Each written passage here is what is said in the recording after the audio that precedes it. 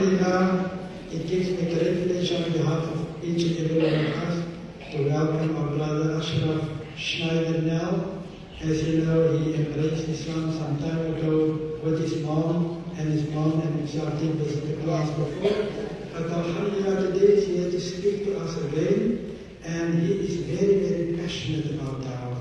He will tell all about it, and my personal dua is that Allah must bless him, Allah must strengthen him, and Allah must crown all his efforts with a resounding success. Ameen Ya Rabbal Alameen. Without further ado, I will ask Brother Ashraf to further introduce himself and to speak to us because he's here today. Then occasionally I will ask him to come in and share different messages with us, inshallah. But right now, Brother Ashraf Schneider now. Give him a nice little round of applause.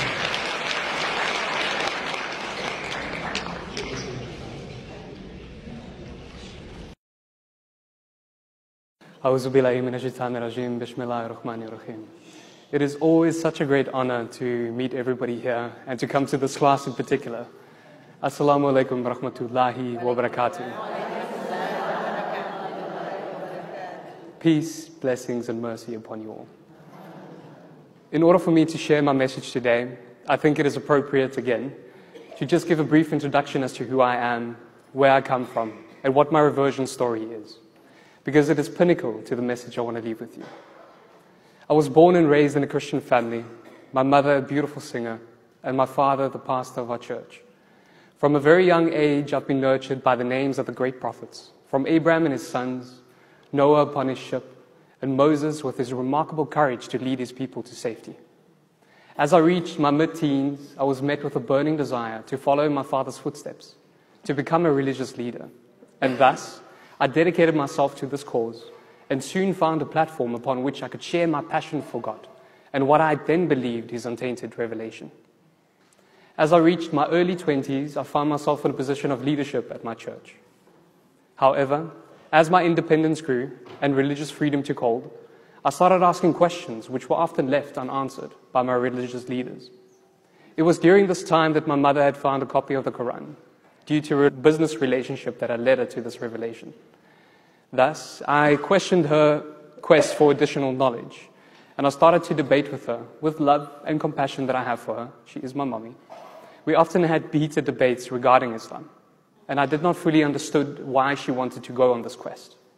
And so I realized that my desire to follow my father's footsteps was starting to wither apart, that I should reevaluate who I want to be in life and what I want to become in life.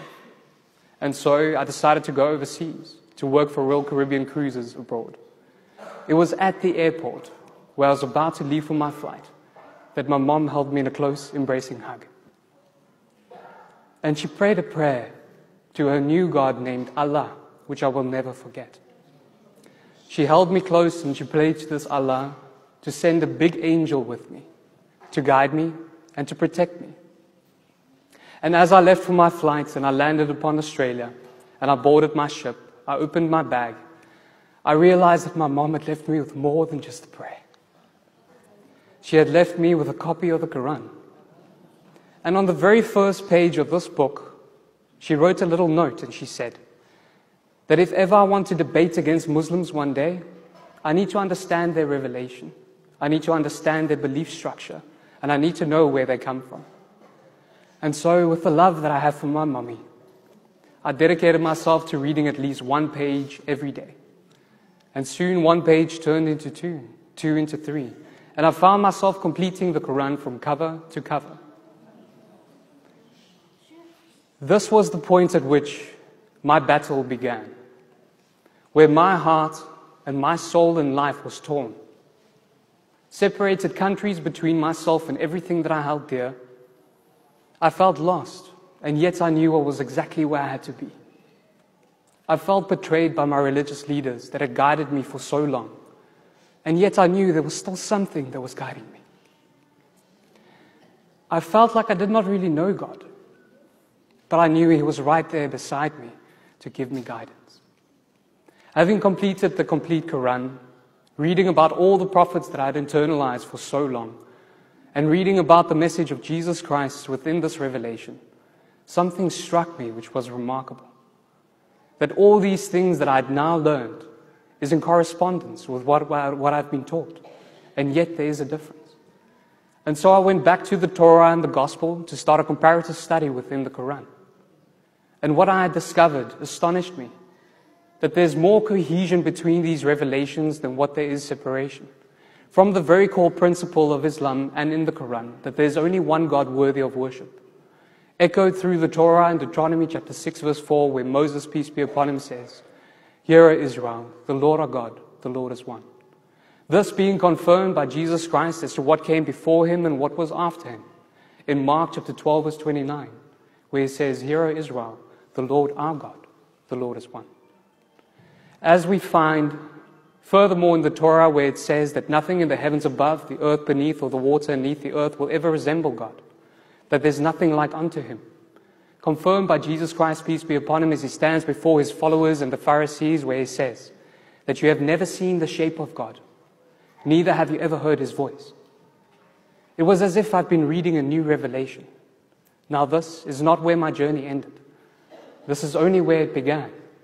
Where I was able within my heart and within my soul to find and renew myself, to make the kalima, La ilaha illallah, Muhammad Rasulullah, that there's only one God worthy of worship, who has no partner nor equal, and that Muhammad, peace be upon him, is his messenger. It was at this time that I realized that my mission is to work for Allah, that he had guided me from childhood in a religious home which was from a Christian background, and he had removed my complete foundation, and he had to rebuild me as to who I am today and where I stand. The organization I work with now in Dawah is called iERA. And we work with an approach in Dawah which is called the Grow Wrap method. And inshallah, during the course of the next couple of weeks, when I'm invited again by Malana, I would like to take you through these steps. Because it's an easy approach to perform Dawah. Because we know that in ourselves there's an obligation placed upon us to perform Dawah. Allah subhanahu wa ta'ala tells us in the Holy Quran, in chapter number 16, verse 125, he says, "Invite all to the way of thy Lord with wisdom and beautiful preaching, and argue with them in ways that are best and most gracious." Look within yourself and ask yourself, when is the last time that you invited somebody towards the deen of Allah? When is the last time you sat down with someone and asked them, who is the God that you believe in? Please tell me more. I want to know. But allow me to also share my belief with you so that you can understand where I come from. Allah subhanahu wa ta'ala tells us in the Holy Quran in chapter 41 verse 33, he says that, "Who is better in speech than he who invites towards Allah and does righteous deeds and says that I am of the Muslims?" Let us take this up and understand that this obligation that is placed upon our shoulders is no easy task. But our obligation is merely to plant a seed. Might it be to hold somebody close in an embrace and to pray a prayer with them? Might it be to plant a seed such as putting a Quran in somebody's bag? At the end of the day, you never know what that seed might sprout. It might lead them towards Allah and towards his deen, as it did with me. Within the organization, the first part of performing Dawah is to speak about the existence of God. Now we know in our existence, we have numerous different molecules and things around us that have come together to form certain things that we have in this life. For instance, if I were to pick up the cell phone, and I were to tell you that this phone formed itself over millions and millions of years, due to the fact that it's formed by carbon, it is formed by silver, nickel, it's a little bit of traces of gold in here. It is formed with lithium, the batteries that it holds. If I were to say that this cell phone rationally formed itself, you would think that I am crazy, because it is absolutely impossible. And yet, if we look at our creation, just with something so simplistic, our most important sense, our eyes, if we take the eye and we look at the mechanics behind the eye and its miraculous design, there are some people in this world that can say that that must not come from a creator. But how can we say that? Because if a phone cannot form over 1 million years, how can we expect an eye to form just out of habit? It cannot be. And if we go back to the very point of creation, we understand that every cause has something that is putting it into motion. And we know that Allah subhanahu wa ta'ala, as He says in Surah Ikhlas in chapter 112, verse 1 to 4, that He is uncreated, that He is absolute and eternal, and that there's nothing like unto Him. So we know that if every created thing has a creator, then surely there must be a creator that put everything into motion. And as we have this phone, we know that it was created by something. And therefore we know that due to that process, that we must come from a creator as well. During my time growing into this deen, my belief in God was still stable. But there was still something that was holding me back, and that was the concept of the Trinity. In the Trinity, it's believed that there is only one God, but that this God exists in three different personalities. It's the Father, the Son, and the Holy Ghost. It is believed that these three are one, that all three of these entities are co-eternal, co-equal, and that all of them are all-powerful, all-knowing, and absolute, omnipresent, and that it has always been and that it always has been. However, through my comparative religious studies between the Torah, the Gospels, and the Quran, I found that I could no longer believe in this concept, but that there's only one Allah, for numerous simple reasons. The very first is, this creator, or this being that is believed to be the Trinity, is to be omnipresent. And yet Jesus, peace be upon Him, says that He is a man. He asks His followers, and He says that, here I am, a man standing in front of you. Therefore, He cannot be omnipresent. He cannot be everywhere at once. He is bound by flesh. Now, Christian missionaries would argue that no, it's due to the fact that He's still bound by flesh, but once He died, His spirit was let free, and therefore He is immortal. However, is it not that we have an immortal soul that was created by Allah subhanahu wa ta'ala? So what is the difference between us and Him? He was a man. The second point is that this entity, all three of these parts, are all-knowing. However, Jesus, peace be upon Him, says in Matthew chapter 24, verse 36, He says that, of the final day and hour knoweth no one, not the angels in heaven, nor the Son, but only the Father. Therefore, He did not have all knowledge. He does not know when the final day would occur. As every prophet before Him, when they were asked that question, it was a test to their prophethood. As Muhammad, peace be upon Him, was asked that very question by Angel Gabriel as he sat in front of him in the masjid. That is the test. He was not all-knowing. Then therefore, how can He be co-equal to the Father? The final test is that they are all-powerful, the Father, the Son, and the Holy Ghost. And yet we know that Jesus, peace be upon Him, says in John chapter 5, verse 30, out of my own self I can do nothing. As I hear, I judge, and my judgment is just. For I seek not to please myself, but only Him who had sent me. Therefore, it is illogical to believe that the Trinity can be one God. Because Jesus, peace be upon Him, declares that He is subservient to His God. As He says that the one that is sent by His Master is subservient to the one that had sent Him. And finally, Jesus Christ, peace be upon Him, makes it unambiguously clear. In the book of John, chapter 17, verse 3, He says, this is eternal life, that they may know you, the only true God, and me whom you have sent. If Jesus, peace be upon Him, utters upon His lips that there is only one true God and this true God had sent Him, and that the way to get to this true God is through Him as a prophet, then how can we believe that He is a God Himself? We cannot. The concept of the Trinity is a flawed creation of man, and it was only instituted in the year 325 in the Council of Nicaea by a Roman emperor named Constantine. For the first 300 years after Jesus, peace be upon Him, the concept of co-equality between the Father and the Son was non-existent. There's not a single church father that writes that Jesus, peace be upon Him, is co-equal to the Father. It did not exist for the first 300 years. Yet they were combined, yes, but they were not co-equal. They were taken into unity as we would take into unity a prophet and the Rabb, our Creator, our Sustainer. Because we know that the way to get to our Creator is through following the footsteps of the prophets that were sent to us. And alhamdulillah, we were given an amazing prophet to follow. Muhammad, peace be upon him. And it was from that moment that I had internalized his lifestyle within myself. That I had learned how to perform dawah and how to speak to people.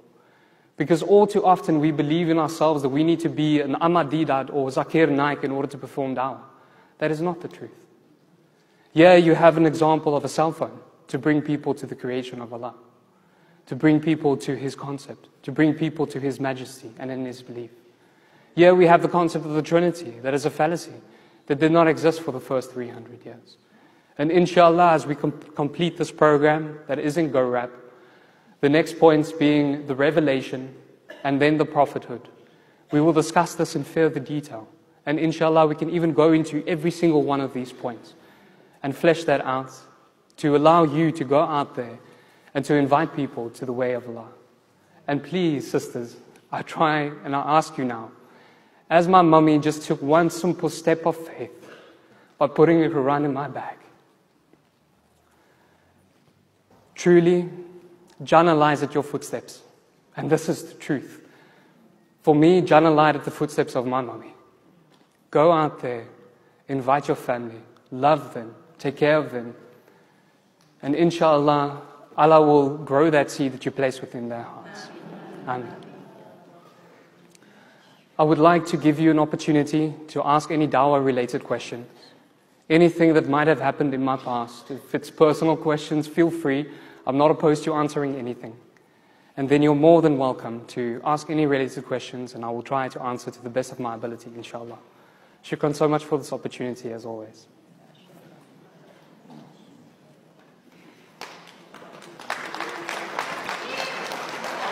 Takbir. Takbir. Allahu Akbar wa lillahi alhamd.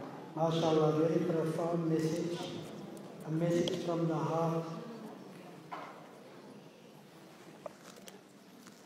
And there's many points that we can pick up, but the point that touched me the most of Ashraf's speech is the step that his mother took. Ameen. Give him the Quran and to encourage him to study the Quran. Ameen.